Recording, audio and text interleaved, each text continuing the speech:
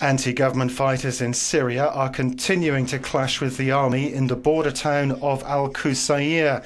In some of the fiercest fighting seen in months in the country's two-year-old civil war, it's now cost over 80,000 lives.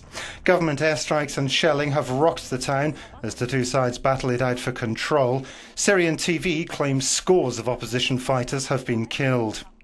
Strategically, Qusair is important, right on the border with Lebanon, and this latest fighting has drawn the nearby city of Tripoli into the conflict again. With the death toll mounting, the Lebanese army has been put on the streets of two of the city's neighbourhoods in an attempt to bring calm. It's spillover violence.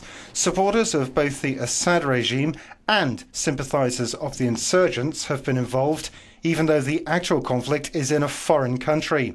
The city has seen sporadic fighting since the civil war in Syria started, but residents say this latest upsurge is the fiercest yet.